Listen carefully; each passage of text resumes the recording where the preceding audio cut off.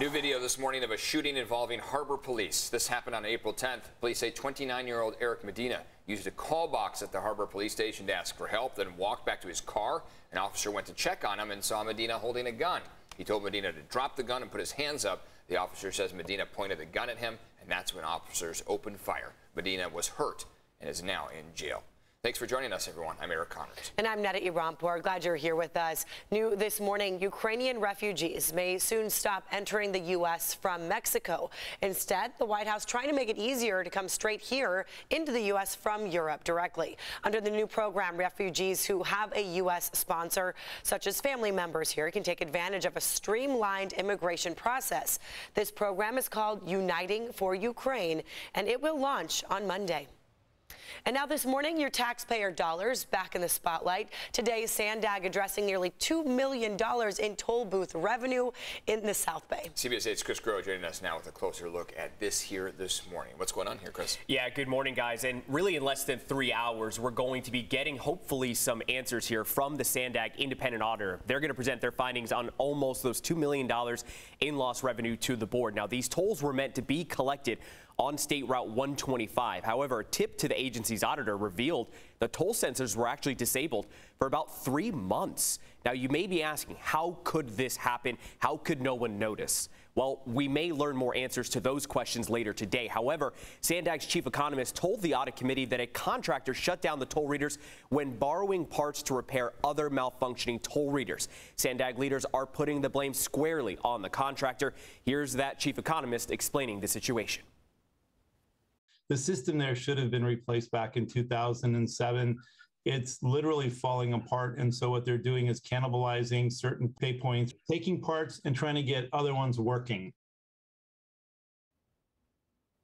And the toll booth technology is set to be replaced by the end of the month. So again, it remains to be seen exactly if this auditor in these findings later on today will put the blame on the contractor or maybe potentially management and as well. This isn't the first time we've heard about controversy with Sandag here recently. We know that that auditor, that same one, recently put out this report about out-of-control spending. It involved Sandag credit cards. Yeah, it was revealed last month that there were managers within Sandag that were apparently using, again, credit cards not exactly in the right way, spending at restaurants and not expensing them properly.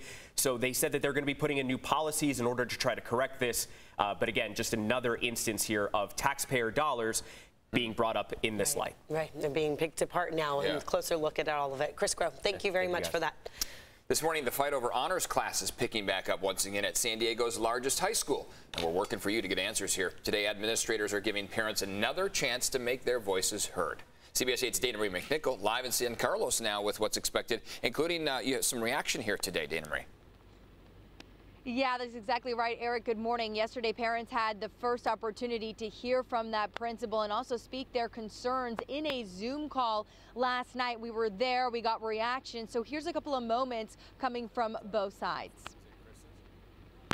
I'd like to know in this phone call why Ms. Irwin is not speaking to the parents, as I wanted to hear from her, not a backup of everybody defending her. I'd like to understand what pausing does for anyone, including the students.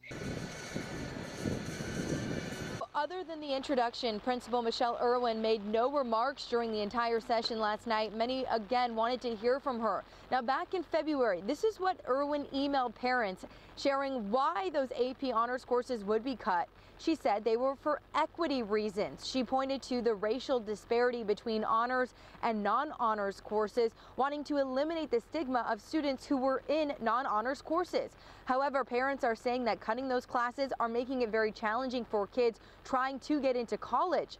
Cutting those courses again would cap their grade point average at only 4.0, and parents say that's just not enough to be competitive with other schools in San Diego, showing kids with 4.3 GPAs, 4.5 GPAs, many trying to get into state and UC schools, which is extremely difficult. Now, there is another opportunity for parents to have a Zoom call and voice their concerns today at 9 a.m. Principal Irwin will be again on Zoom.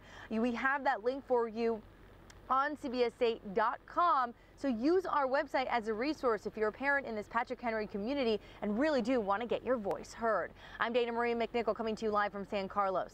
Eric? Dana Marie, thank you. In just a few hours here, the San Dieguito Union High School District Board is set to meet over comments made by the superintendent. Dr. Cheryl James Ward is on administrative leave right now after making comments about Asian students' academic success. Families spoke out Wednesday night and demanded James Ward to resign or be fired. The board will meet today at 1 p.m. to discuss how to move forward.